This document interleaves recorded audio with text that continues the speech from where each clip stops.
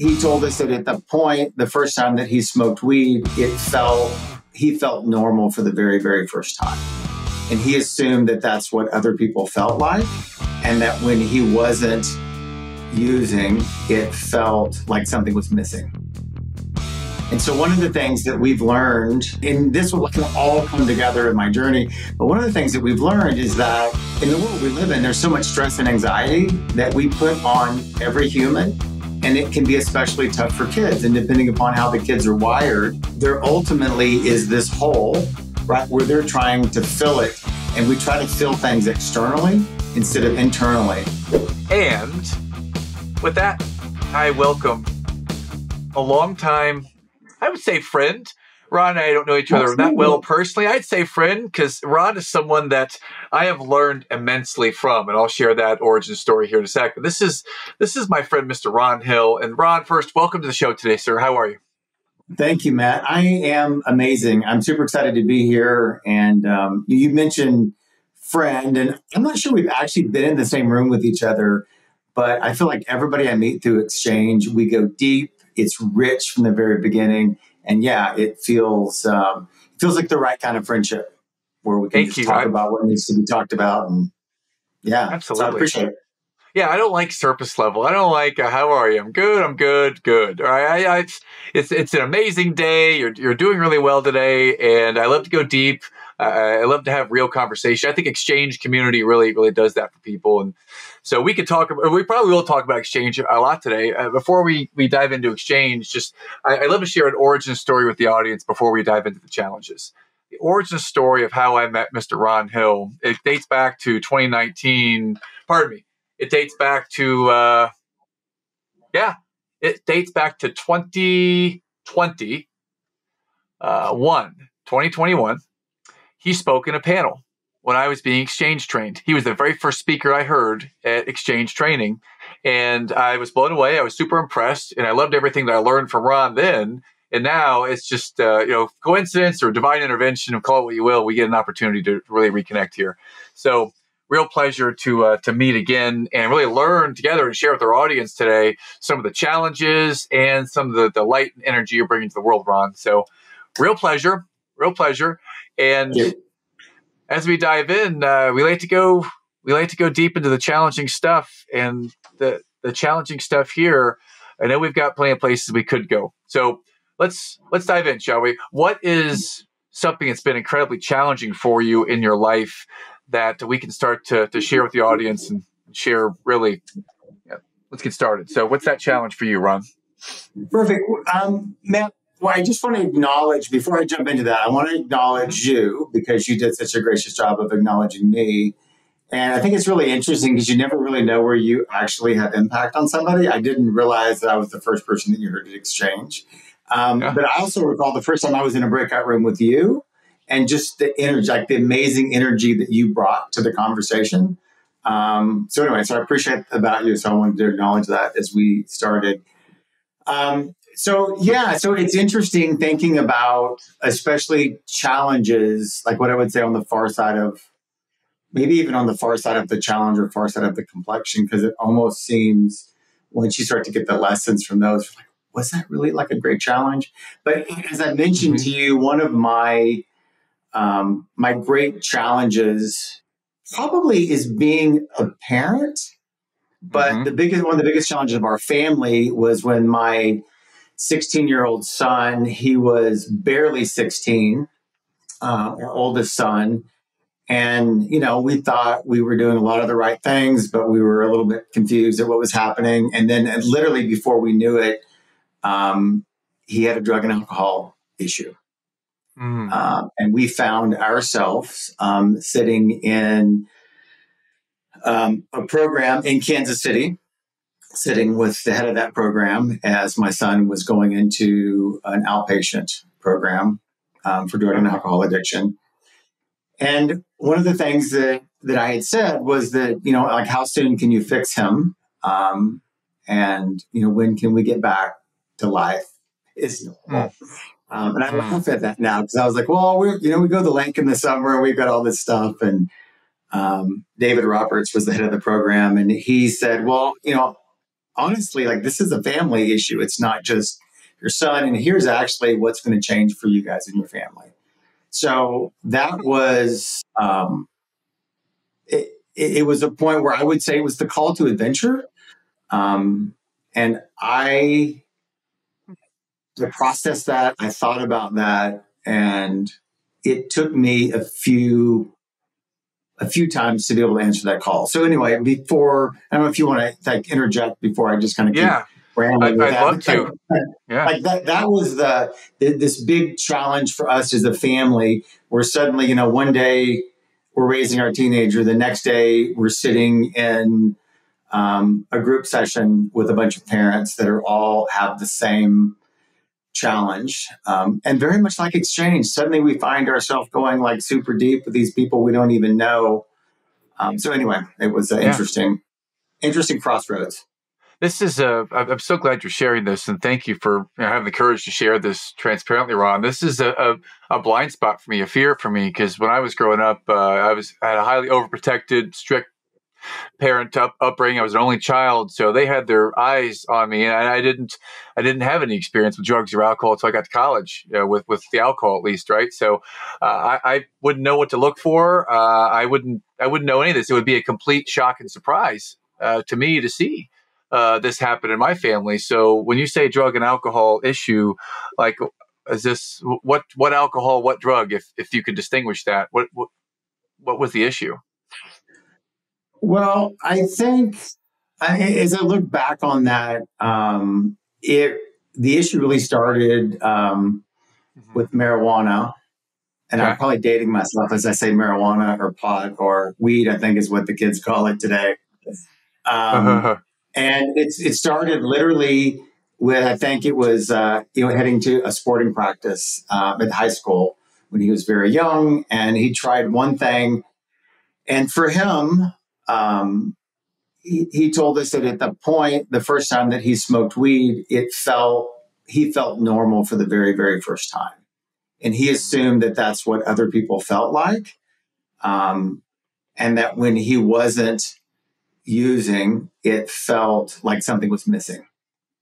And Mm. so one of the things that we've learned, and this will kind of all come together in my journey, but one of the things that Hmm. we've learned is that um, in the world we live in, there's so much stress and anxiety that we put on every human, and it can be especially tough for kids. And depending upon how the kids are wired, um, there ultimately is this hole, right, where they're trying to fill it, and we try to fill things externally instead of internally. And so Mm. sometimes that there's all kinds. It could be food, it could be drugs, it could be alcohol, it could be pornography, it could be all of these things that we use to try to fill that emptiness inside of us as a human being.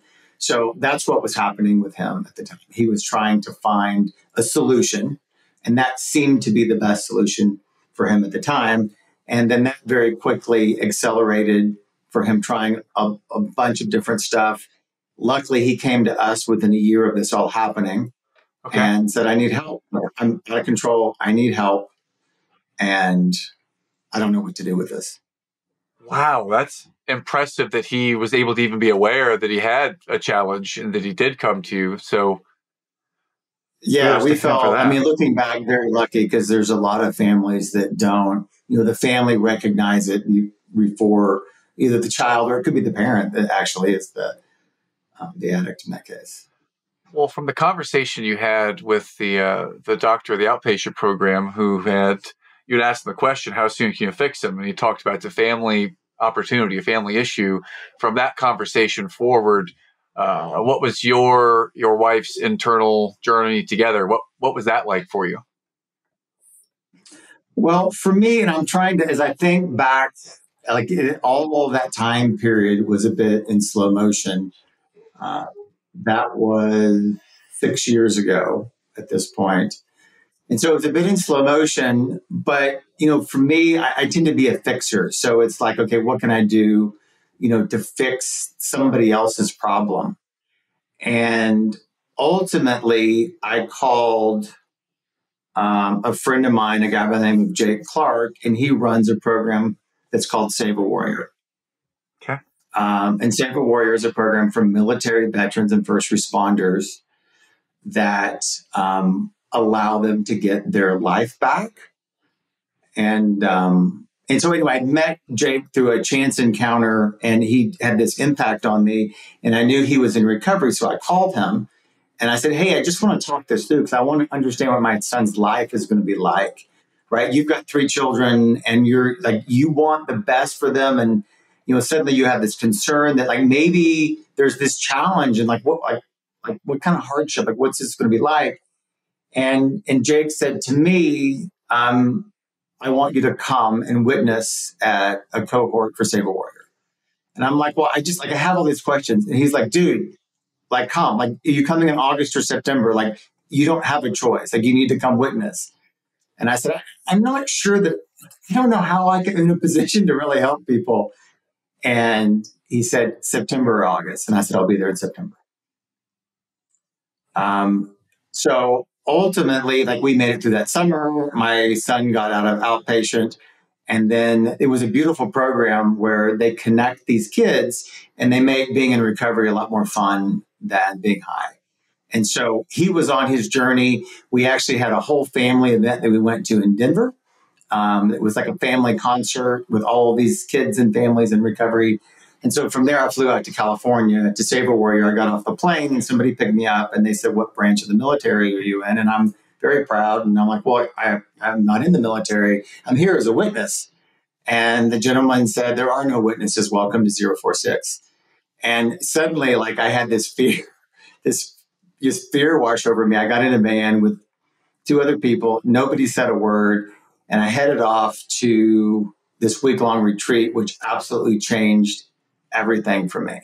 Wow.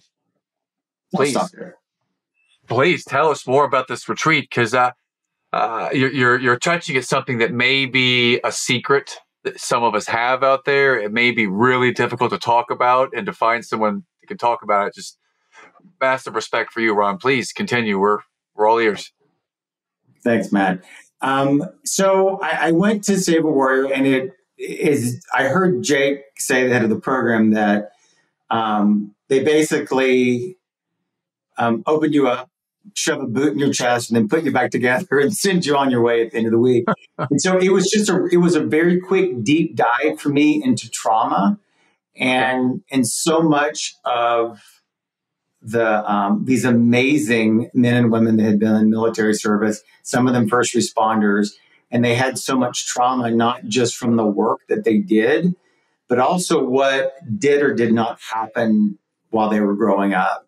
And what I learned is that we all carry trauma in some form.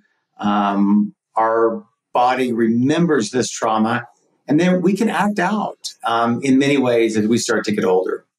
And so, bringing this back to the challenge with my son, I realized that, so much of, like, I didn't cause what happened to my son, but I could be a better version of myself. And ultimately, as I went deep into the work, I started meditating. I had this great cohort that I was part of that we stayed in communication for a long time as we were on this journey to be better versions of ourselves. And so as I started to let go of control and become a better version, I became a better father, and I gave my son the space to heal. I became a better leader, and I allowed my company the space to grow, and my leaders the space to become the best version of themselves. My wife and I were doing this together. Our relationship became richer and became stronger. And so that was just this aha moment for me that, and John Berghoff has said this, and I know it didn't come from him, but I attribute it to him. If I am not the problem, then there is no solution. And I heard John say that one day, and I wrote that down, and I resonated with that because that was really this experience of my own, the catalyst for me to become the best version of myself as a leader. And so I knew that was an inspiration for ultimately the work that I wanted to do in the world. Wow. I know that was a lot I just threw out there. that was a lot. Let's park it for a second because there's two things that are really coming to mind here. And first, I'll just make a statement. If I'm not the problem, then there is no solution. I love that. That is like a personal philosophy. What is it I can own about me and own about my part of this, own about everything in my life? What is it I can own? And if Yeah. I feel that it's someone else, then where's my blind spot that I'm not seeing? That's what I've been coached to believe. So I love that you finished with that. Before you said that, though, is where I want to unpack. You said the words, when I let go of control.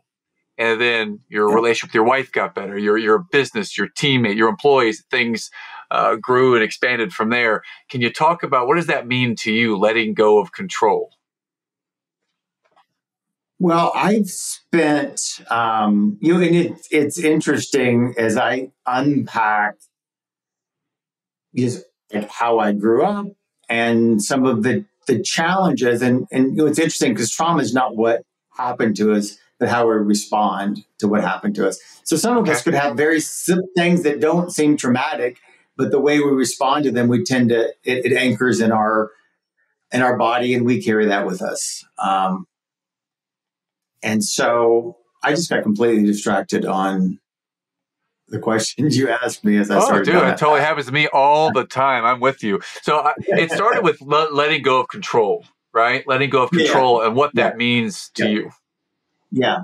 So so I had spent so much time trying to control every situation. I don't know whether it was like a protective mechanism, and it was this need to be a perfectionist. Yes. Um, I'm a firstborn. I read this book growing up firstborn, and I kind of have this pride with being or I think they call it the discouraged perfectionist, right? Because we can never really be a perfectionist. And so I felt like that kept me at arm's length from people that I loved. It made it difficult because my standards were so high for people that work for me that they could never actually um, please me, or there would always be something better that could be done. So as I started to let go of control and realizing like some of the stuff that I acted like I had control over, I didn't. Like my son, I mean, your kids are young, but like the learning that we really have no control over our kids. And for a very long time, I had people like, oh, well, you just need to control your kid when you go into the store, or you just need to do that. Like, there's so much that's out of our control that Mhm. on the backside of that, this idea that if I'm not the solution, Mhm. that if I'm not the problem, that there's no solution is almost like this freeing, right? Because we can let go of all the other stuff and just realize like what is it I'm resisting, or how can I show up in a better way, Yeah, if that makes ab- sense. absolutely. Well, what's a practical example? You talk about your business and letting control in your business. I mean, the way that I know you professionally is that you're very successful in business. You have a successful organization. We're going to get to that in a little while, over 25 years. So when you say letting go of control in your business and that changed everything, what's a practical example of the way maybe you used to do it? And then after you let go of control, what's that example? Well, it could be like the minutia of, let's say, a leader that works for me, like whether it's sales or HR.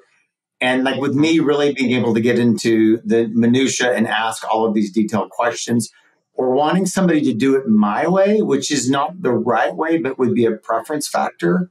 Okay. And then ultimately, through this whole journey, we became purpose driven. I found conscious capitalism. And ultimately, the letting go of control is really, how do we fulfill the purpose? And how do we show up and do we live the core values of the organization? And in between, the details are less important. And so that creates less angst for me. It creates a better relationship with the people on my team. And so that's probably like a really good example. And I think there's ways around the household that I've let go of those things. Some people might say I still have some of them. Some of them I hold on to, and I do feel that conscious leadership is the journey of a lifetime. So I do feel like we always have room for improvement. So hold on here. We're three-weighing in. Ron Hill's wife is now live with us. Miss Hill, can you tell us an example? No, I'm just kidding. So what might be an example there? Because I identify with some of the things you're sharing. This idea of kind of a recovering perfectionist. At least that's what I would say, recovering perfectionist and having Yeah. control. Yeah. And how does that show up now that you've let go with your spouse? Well, I would say with my spouse and also with my kids, it is much more about curiosity than it is about a particular way of doing things. And I would completely admit that probably with my wife is the hardest piece of that and probably the last thing to let go. Because there's times where I still have preference factors on the way that things get done, but really just being curious and I think even at home, I think in terms of process and that Okay. like how can we be more efficient? It doesn't necessarily need to be my way or her way, but when we can be curious and have a discussion, then maybe we can find a better way and a better solution, which is really the unlocking the collective wisdom, which can be done actually at home or really any place.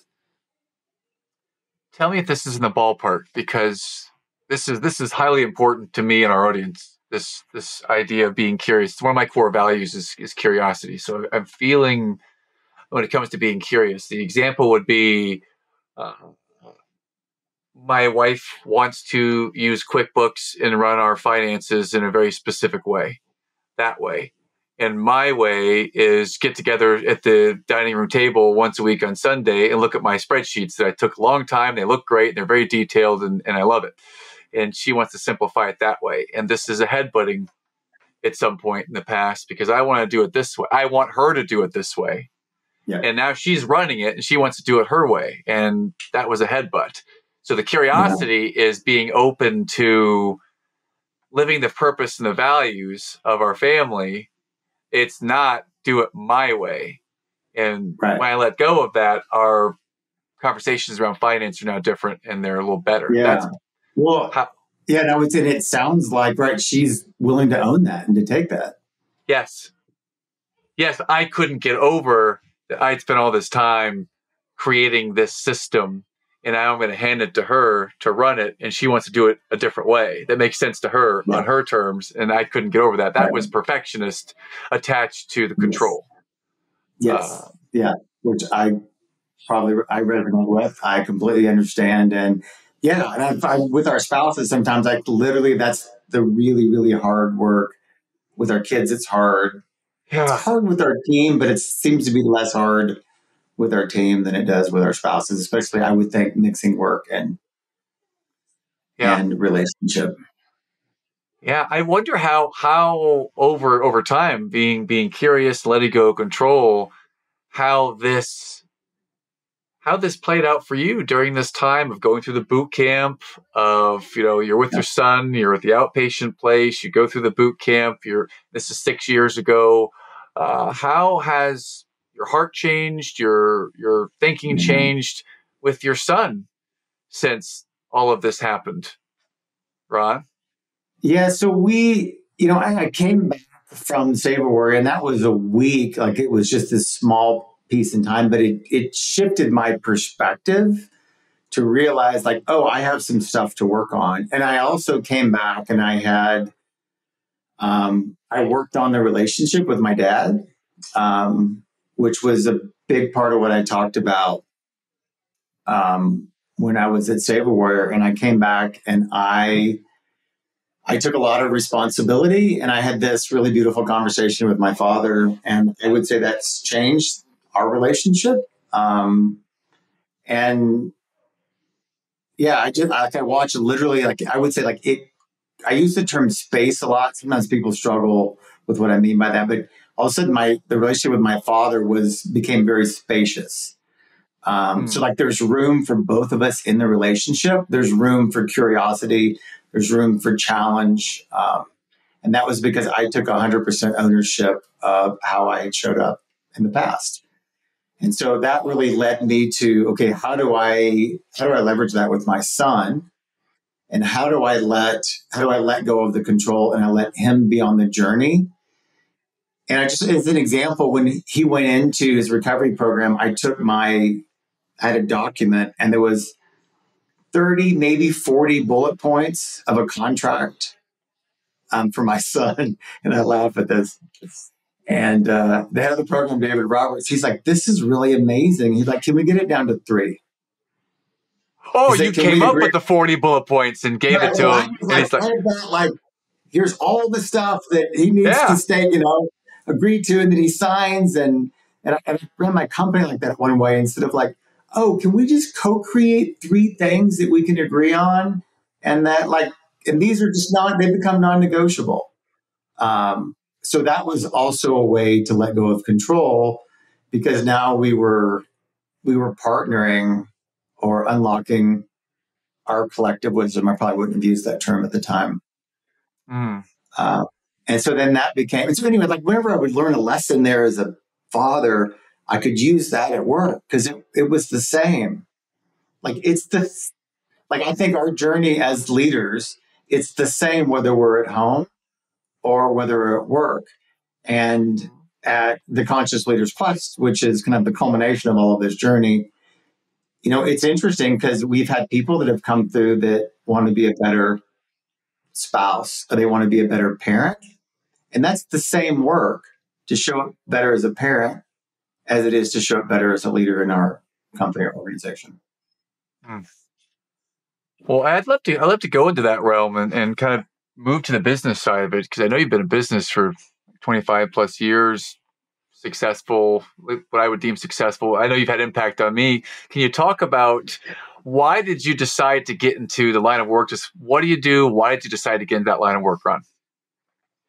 Well, today, to simplify this, I'm going to talk about the Conscious Leaders Quest, and then I'll give a little bit of background on that. Okay. And so, with the Conscious Leaders Quest, we help modern leaders discover the best version of themselves, and we believe that when a leader can do the work to discover the best version of themselves, then they are much more likely to build companies that solve the world's problems, or, as we would say, cultivate positive change in the world. And when I think about making impact, like you look around, you just watch the news, you're like, oh my God, there's so much stuff going on. And that, like, the simplest thing is, if we each can work to become the best version of ourselves, it creates ripples. And I think if we're not the best version of ourselves, it literally can send out tsunamis from us in how we create harm and destruction. And I think this is happening in companies right and left. And people don't even realize the way that they actually become a stressor or become a demand to the people that work for them. And so I think we get to change the world when we start looking at ourselves. And just to kind of back that up, I had, early on, I worked for several different companies with culture that I very quickly decided I don't want to work in an organization where I have anxiety and I have fear and I do my best work and then somebody yells at me because they have their own issues going on. So I started a company called Redemption Plus, and that's been over 25 years ago. I've since sold that company. But the idea was that at the time I would have said to create work-life balance. And this idea of how do we just live our life? And today I would say it's a congruence, which I'm still working on this today. And so we set out to do this at Redemption Plus, and there's many different mistakes that were made along the way. Like listening to my old school mentor, they're like, well, you have to be profitable and really successful, and then you can treat people well. In the meantime, you need to have some fear in the organization and, all of these kind of old school things that just do not work. So I ultimately found my balance with that. We found purpose. And as we grew at one point, the more we grew, the less we had on the bottom line. And there was all this process and waste and rework and things I had no experience with, just being an entrepreneur and having a background in finance. And so I learned about purpose and waste and rework and process. And so as we became purpose driven, I then found this organization called Conscious Capitalism, with the purpose of elevating humanity through business. And I'm like, oh, that's exactly what I've been trying to articulate. So we built Redemption Plus around this idea on how do we elevate humanity through business. And so we ultimately ended up with purpose, mission, vision, values, and behaviors that became a framework for alignment and clarity in the organization. And then once we really started operating within that framework, things became easier. We became more profitable. Our processes became better. We had less waste and rework. So that was really this idea that on how we really doubled down, what I would say, around purpose. And then this idea that in conscious capitalism, conscious leadership is one of the four tenets. And if I was drawing this out, I wouldn't put conscious leadership, I may have said conscious capitalism, but I wouldn't put conscious leadership as an equal tenet in conscious capitalism. Because if we're not conscious leaders, we're not going to build conscious organizations. We're probably not going to build purpose-driven organizations. Okay. And the more we become awake or aware of our actions and we start to work on those, then the more likely we are to realize the impact that we have in the corporation or small business. And it's this idea that there are no trade-offs in business, that actually the more work we do on ourselves, the better we treat our employees, actually the more profitable that we become.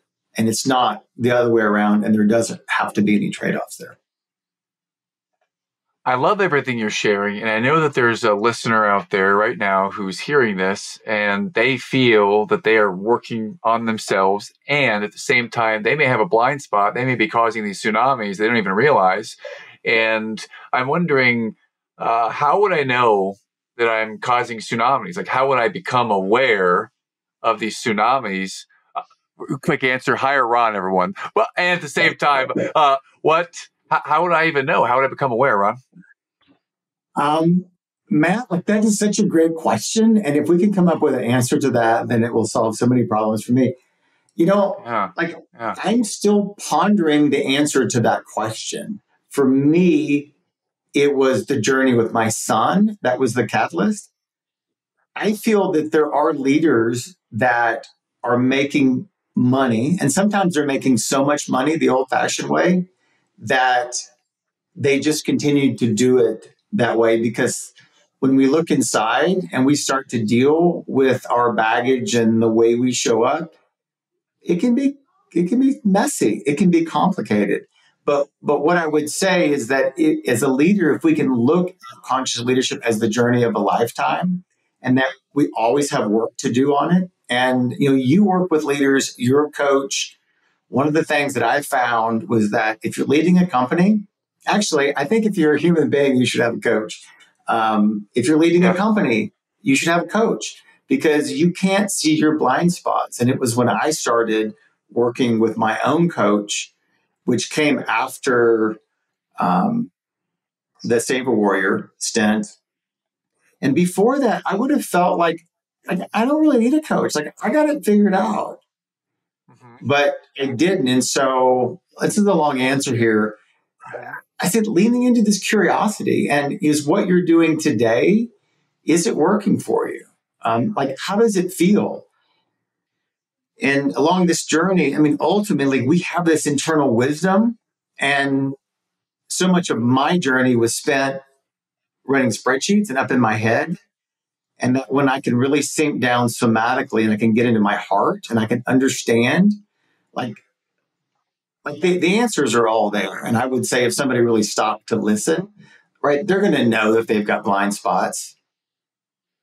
I think we know that, but there's so many distractions these days that I think it's easy to avoid it or not to hear it because we're not listening for it, because, we're on social media or we're worried about, what people we don't know are saying about us on the Instagram. Major distraction. That's right. Other people's opinion. Distractions. And I think that the world and many businesses and technology are wired to cause stress and anxiety. And they're doing a really, really great job. And I think as leaders, we're allowing this to happen. We're also allowing it to happen to our children. I could probably go off on a lot. Well, I could go off with you on this one. I tend to believe that we may feel, if we run a social media company, that we are doing the best to bring out the best in people. And the side effect of that is we're causing this thing that's fear of other people's opinions and wanting to be compared. And comparison is one of the biggest evils out there. So I agree with Yeah. what you're saying. There are a number of places out there that this shows up. You said a word, though, that I don't know if everyone knows what it means. You said feel it somatically. Yeah. And I'm curious, when you say feeling it somatically, if I've never heard that word before, or if that just went through my head and I don't really know the depth of it, can you talk a little bit about what feeling it somatically in your body? What does that mean to you, Ron?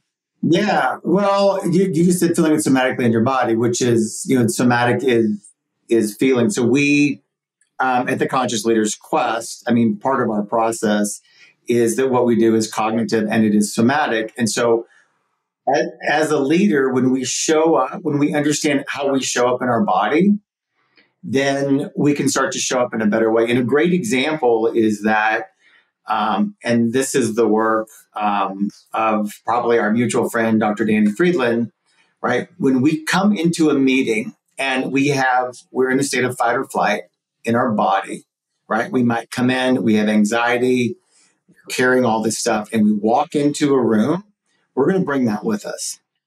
And so when we're carrying stress and anxiety in our body and we come into a meeting and we start to share that, then suddenly we have a whole room of people, probably the leaders of a company, that are in fight or flight or in anxiety and distress. But when we can learn the skills to be able to be more comfortable in our bodies and to show up in cycles of giving and receiving, then that's also contagious. Right. And so when we, like I might say, when we lead with love. So anyway, so going back to somatic, it really is how we're actually physically showing up in our body.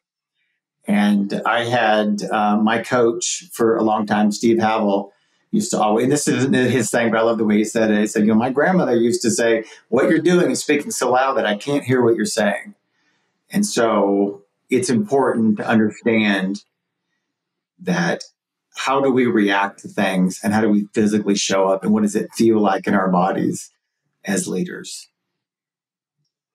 You're saying words, and I've done some somatic coaching, as in how your coach should be my somatic coach. And these are some of the things that have brought out things that me used to identify as very cerebral. Now I view this the heart and the mind as joined. Before it was I'm cerebral, and sometimes I turn on this empathy thing.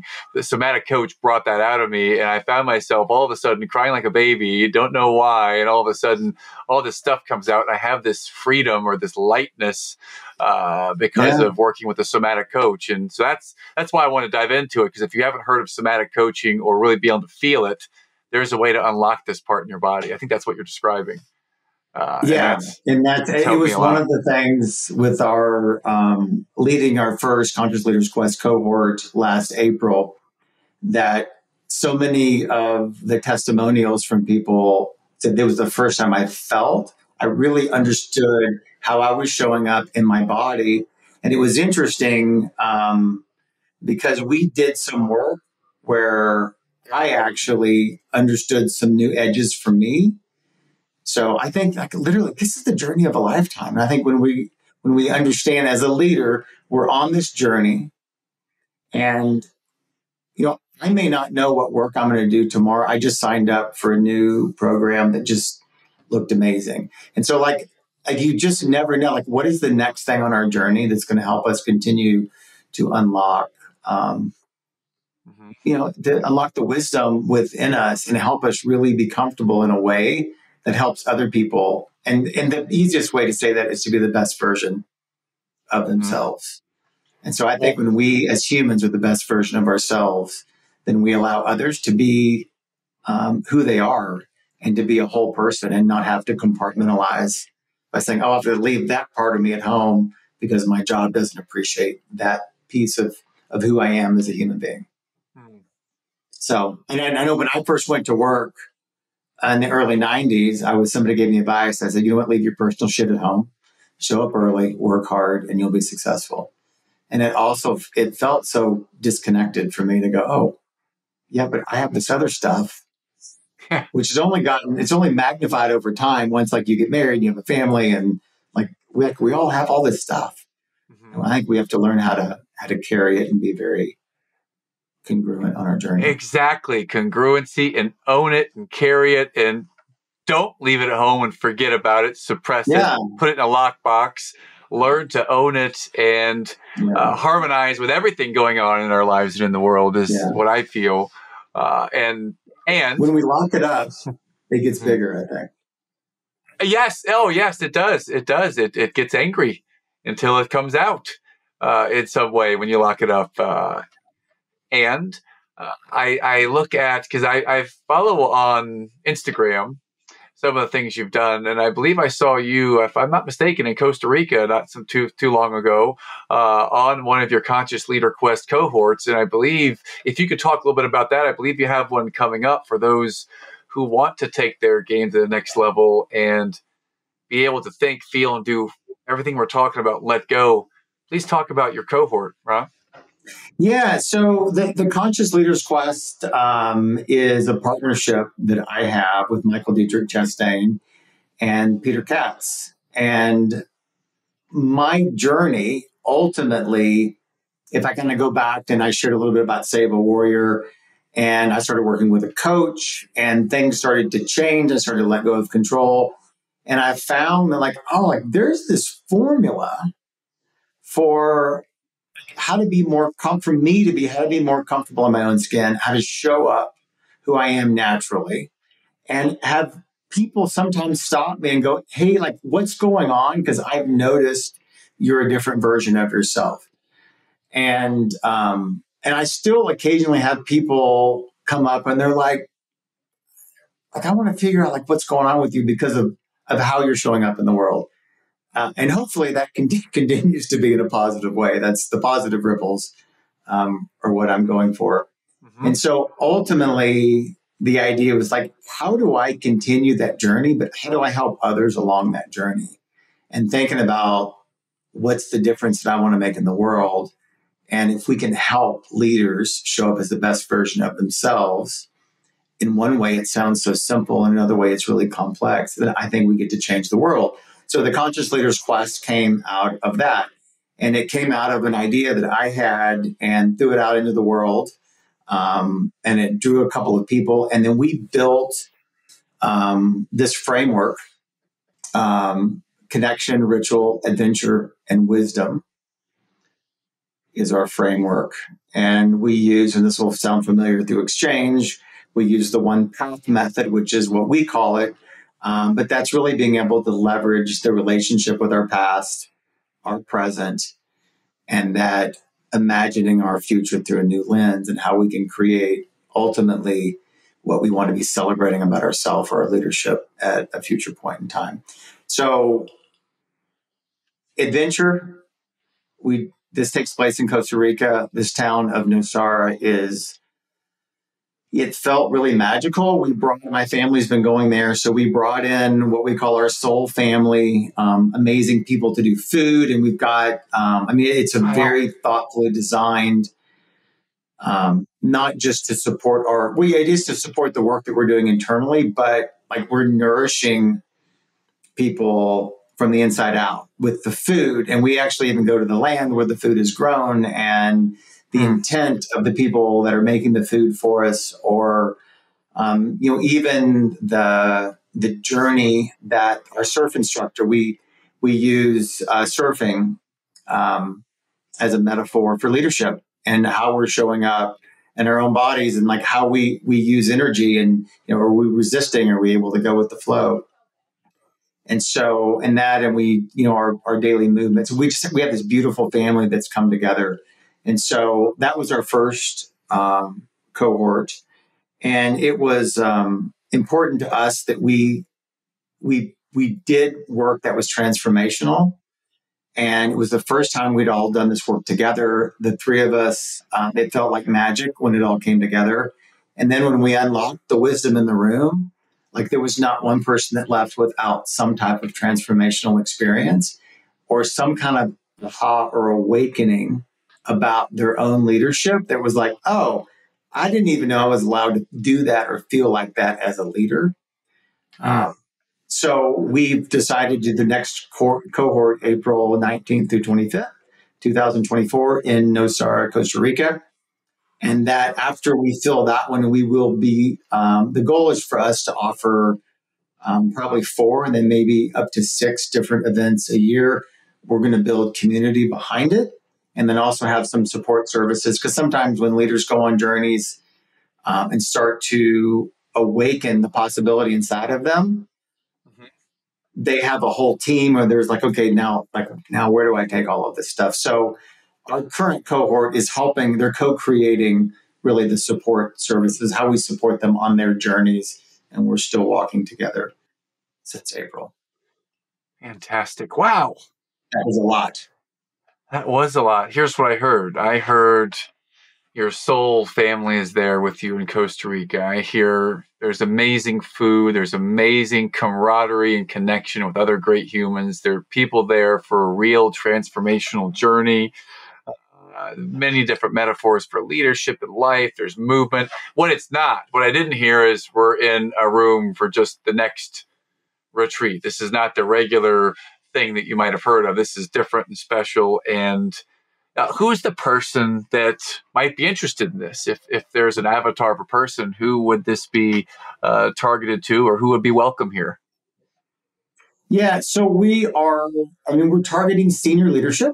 And we like for people to have 5 or more direct reports currently or at one time. We do feel that there's part of us that feels it's important to build the next generation of leaders, but it's also important to build, and I would be in this category, to harness the wisdom of perhaps leaders that have already built something.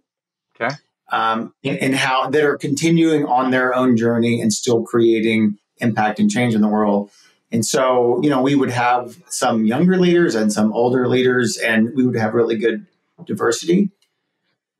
So we kind of have to see who shows up and who's called for that. And I heard this quote, and I'll say it here, and I don't think we would put this on our website, but unfortunately, this work isn't for people who need it. It's for people that want it. So the people that show up at our retreat, they understand that they've at least been called on a journey. And so there's an awakening that there's more out there and there's a deeper level. And there's maybe, another version of me that I want to be celebrating in the next 9 months or in the next year. And that's ultimately what we've become really good at helping people do. And I get a lot of people that say, oh, you should have so-and-so. They really need this. Well, the people that need it are probably not self-aware enough to know that they need it. But hopefully over time we can, impact more and more people. Absolutely. But there's only 12 seats. And for this upcoming cohort, we have 3 people returning from our first cohort that very quickly signed up and said they want to come back and do that again. So there's only 9 spots left. And I remember clearly, and those of you out there listening, you can go and I know Michael Dietrich Chastain has been on the show before. And I remember seeing on his and on yours, and so I'm Facebook friends with both you guys. I remember seeing on your Facebook page some of the great pictures that you took while you were there. So feel free to go out there, friends, and check them out. How might we find you out there in social media, Ron, if we wanted to check out pictures and see that experience, just find out more? How do we do that? So the Conscious Leaders Quest is the best thing. If you Google us, you should find the website. We're on Instagram at the Conscious Leaders Quest.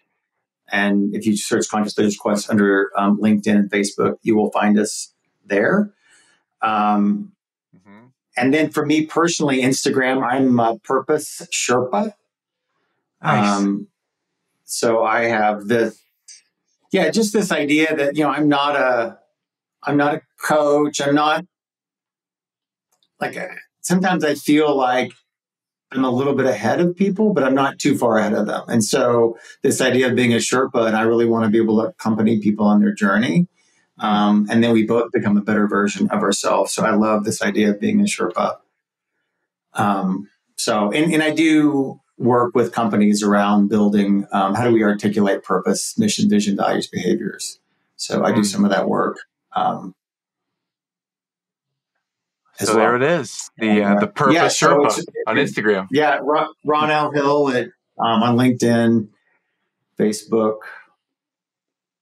Yes.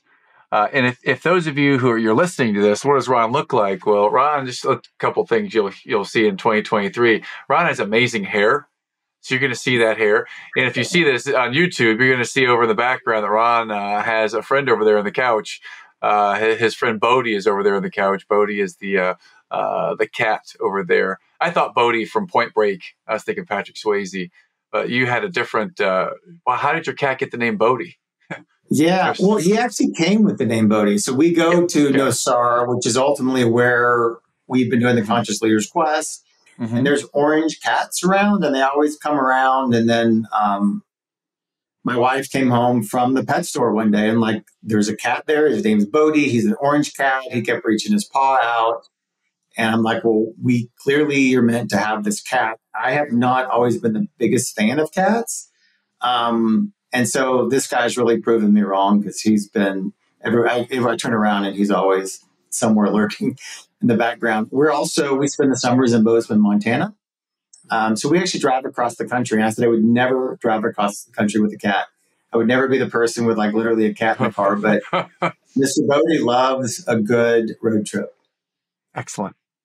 Excellent. I love at the Purpose Sherpa, and just a little bit ahead and guiding. I feel like from our exchange intersection where you and I connect, I feel like the guide on the side as opposed to the sage on the stage. And you're the guy on the side helping and not trying to take credit for, helping the leader get wherever it is they want to go by this purpose-driven, mindset and awareness. And this has been fantastic to have you on, Ron. Yeah, awesome. I love how I love how you just put that, because that whole guide on the side or Sherpa thing was very freeing to me. Because I'm like, I'm not somebody that has all of the answers. I have some answers, and I can help, and I know where to find the answers, but I don't always carry all the answers around. So being a Sherpa or a guide, right, and then helping other people really step forward and figure out their own answers is a little bit of magic.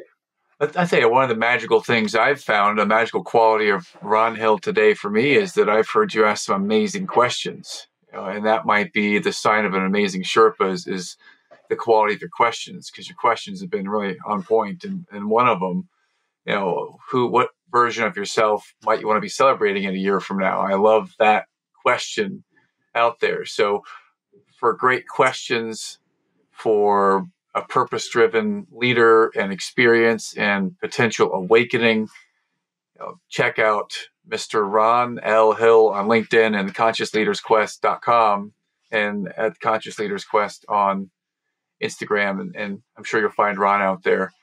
Ron, this has been amazing.